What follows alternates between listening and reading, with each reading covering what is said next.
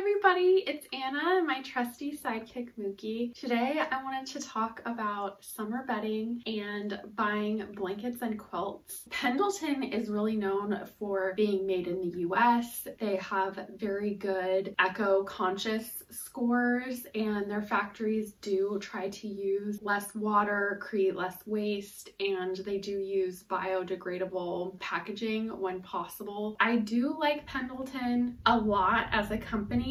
They have made Indian trade blankets for 150 years. They used to supply blankets to Native American Indians that were on the West Coast, and those blankets were a very integral part of that community because they were used as a value system and traded between Native people for various different things. And there are good relationships with Pendleton between a lot of different tribes. They made a special quilt for the Museum of the American Indian, which is part of the Smithsonian, and it raised close to $300,000 for that museum. They've also done a national parks project, and that's raised close to $700,000. They also have a Native American college fund program, and there are specific blankets that if you buy them, an amount of that goes to this college fund, and that's all good. But they also made a blanket that was $5,000 out of white buffalo hair. That is pretty egregious because white buffaloes are very sacred to a lot of Native people, and they probably wouldn't make a blanket out of that. But if they did, it definitely wouldn't be sold for any amount of money. That is something that when I found that out about Pendleton, I was pretty shocked. They also use a lot of different Native American designs, and they share information about that. They say like which tribe or national park inspired the blanket. They don't always give an amount of money to that tribe for using that pattern. They are definitely profiting off of Native American designs and motifs, and they're a privately owned company, so there's no way of knowing how much money they're making off of this. But I would say that the indigenous looking designs are their most popular designs. The blankets have been featured in a lot of different fashion magazines. The really sad thing is that many Native Americans do like these blankets, but they would never be able to afford a $500 blanket because poverty is definitely something that is integral to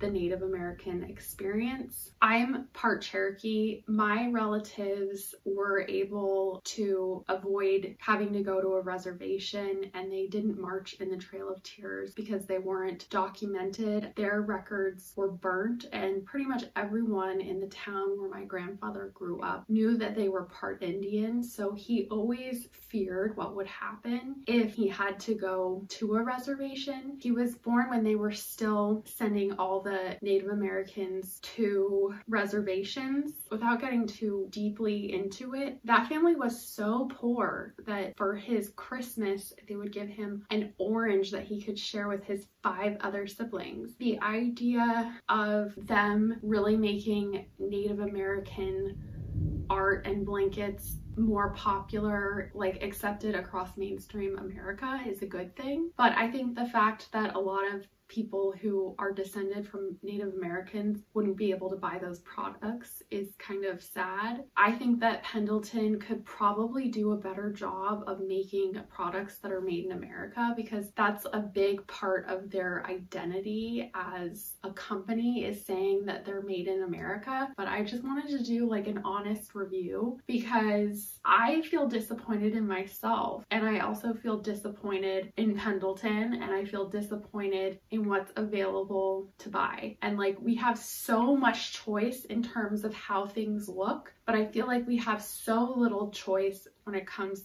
to buying things that are really made in an ethical way and in a closer location to where we actually live. I do feel like when I have the Pendleton blanket on my bed, it gives me a reminder of being in the Pacific Northwest, of being in Oregon, and like all the delicious food that we've eaten and the really like kind, laid back people that live there. So I am happy about my decision, but I was expecting at least part of my quilt to be made in the US. When I got it, the label said China, and to some degree, I should have tried to do more research. I did look up all the blankets online, and since I was looking for one that was really lightweight, I read the different reviews for different prints because some are made with thicker cotton material and maybe have more filling than others. And when I went back and I looked, it did say imported, but I thought that it would be finished in Mexico or somewhere closer to the United States. I also tried to look online and find actual Indian trade blankets. I couldn't find any that made blankets that didn't have synthetic or recycled fibers, and I have nothing against recycling fibers or synthetic materials in general. I think it's good to recycle, but the thing is that I have low blood pressure, and one of the side effects of that is that my body doesn't regulate its temperature as well. I was using a blanket that had synthetic fibers, and I was waking up sometimes 2 or 3 times in the middle of the night to change my pajamas because I had completely sweat through all of them. And that's an issue, not just because it's very unpleasant to be that sweaty that many times in the middle of the night, but it also dehydrates you, which can further lower your blood pressure, and that's really not good. I really wanted blankets that only have natural fibers. I did find some woven cotton blankets that are woven by Native Americans in Mexico on Etsy, and they only use 100% cotton. I couldn't find blankets that had woolen cotton, and I think that I probably will buy some of those